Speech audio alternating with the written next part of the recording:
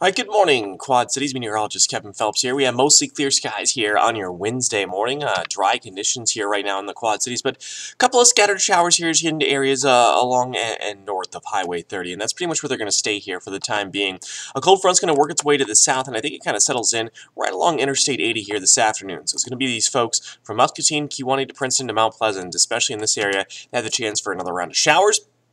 And yes, it's probably going to feel more like the mid to low 90s. So here we are at 3:30 this afternoon. That front, pretty much from Clinton to Rock Falls, and then south of this, you can see those south winds showing you where that front kind of sets up. And you kind of see showers kind of taking shape here as we get into those evening and overnight hours. Now, it's not going to be a lot of rain. In fact, if you do get caught in a storm, yes, you have the potential to pick up more than a quarter inch, but in large part, most of us, a tenth of an inch or less. It's going to feel like the low 90s here in the Quad Cities today, and we have some relief in sight as you look ahead to the weekend. Highs only in the 70s and 80s.